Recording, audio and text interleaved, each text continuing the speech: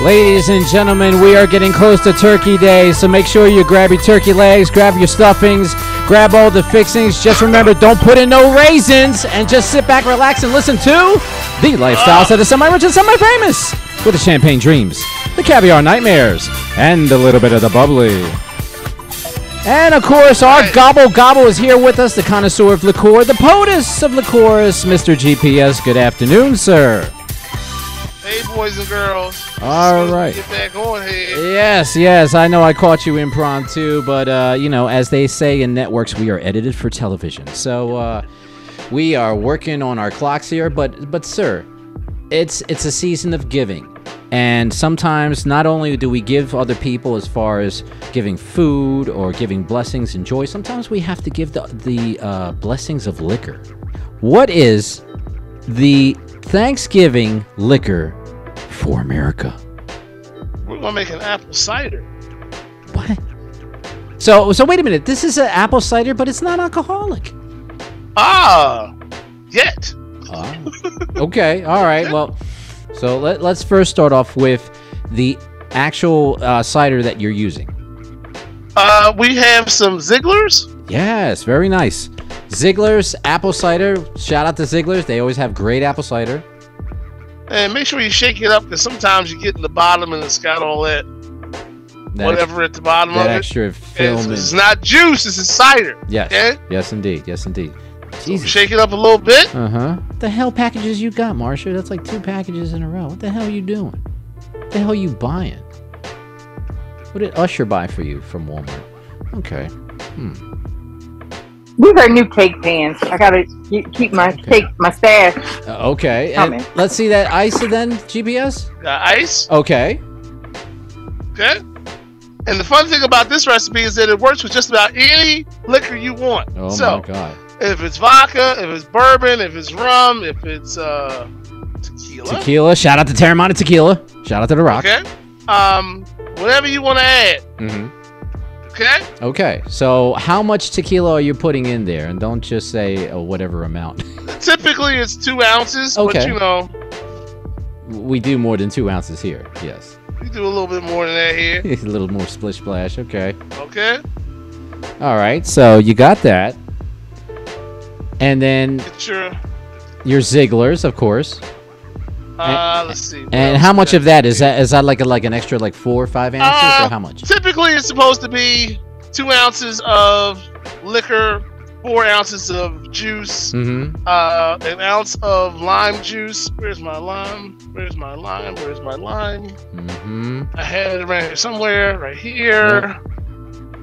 All right, then you do a little spritz of the lime there. There we go. Spritz of the lime. Then we'll shake it up. All right. Nice little shaking, a little bartender-esque style there, you know. And then let's see the pour. Let's see that. Oh, well, we missed the pour there, but... You missed the pour. You can't see that? Oh, well, it's a little distance, bro. I mean, we do wear glasses sometimes. So, there we go. Plus, you got that light in the background, man. Underneath the stove. Yeah, that light's like that heavenly background light there kind of obscures things a little bit. Oh, yeah? Let's do it again. Oh, no, we good right there. We good right there. So. All right. And then we have to. Let's see here. Need a little bit of sugar. All right. Are we talking like pinches or maybe like a teaspoon, tablespoon? A teaspoon. Okay. Need a little bit of cinnamon. Okay. Same amount, about a teaspoon? Yeah, roughly that. Okay. And then we're going to mix it up a little bit. All right. See. Gotcha. Just to give it a kind of mix it, give it a little swirl and stuff. Okay. Cool. A little swirl. And then he pulls out his fancy Take your glass. Cut you an orange. Oh, okay. Well, that is true because oranges are more festive during the holidays and everything, so I'll give it that. Yeah. So we'll cut up like a little slice of the orange. Cut a slice of the orange. Are you rubbing it on the glass itself? I am. I'm going to rim my glass. Okay. There we go. This orange. Nice little rub. Just rub it all around the glass like that, like so. All around the glass. Very cool. All right. Then you're gonna take it and you're gonna dip it in your sugar. All right. Just sugar cinnamon mixture.